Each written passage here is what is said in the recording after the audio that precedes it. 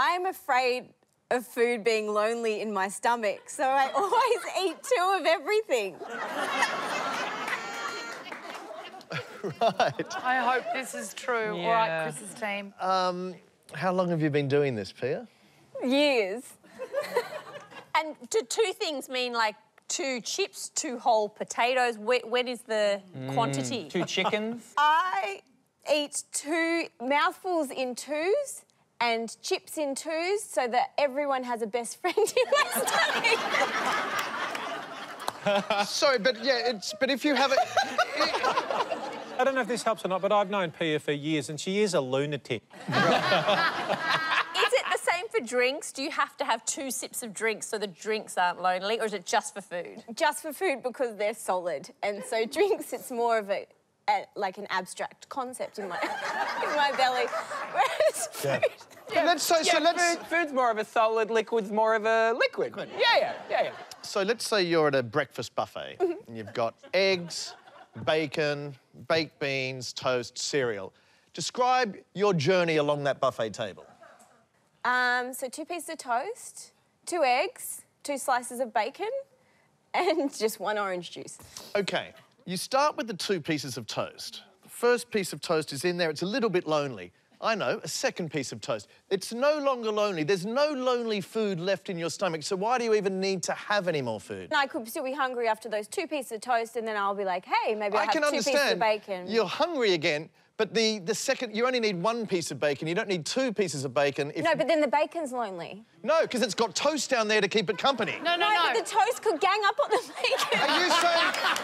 What kind of world do you live in where toast and bacon don't get on?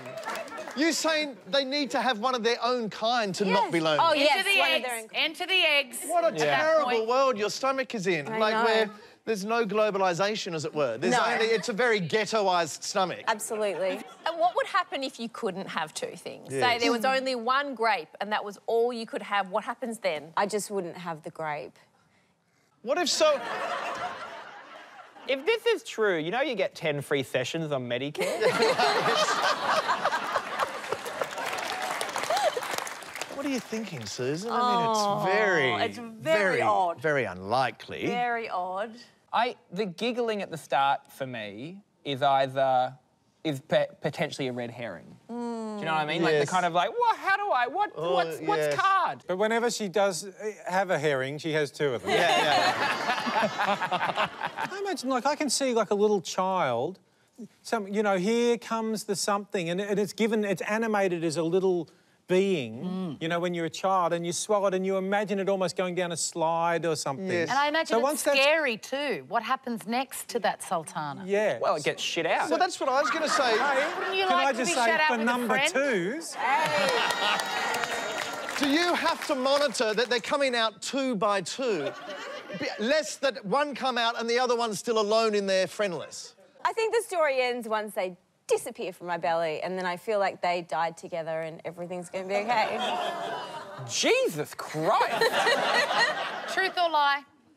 Look, I think it's a lie. What do you think? I mean, I hope it's a lie for your sake. Oh. Yes. Lie? I think lie. I think lie. No, we don't buy it. We're going to say a lie. Yeah, Miranda, is that a truth or a lie? Oh, gosh. It is true. Chris is genuinely worried. Yeah.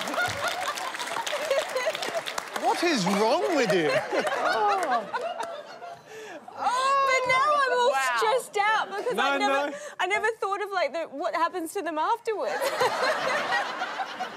All right, Chris, it is time for your home truth. What, we're just moving on as if that's normal, are we? You can ask her everything after the show, Chris. I'm sure you're full of questions.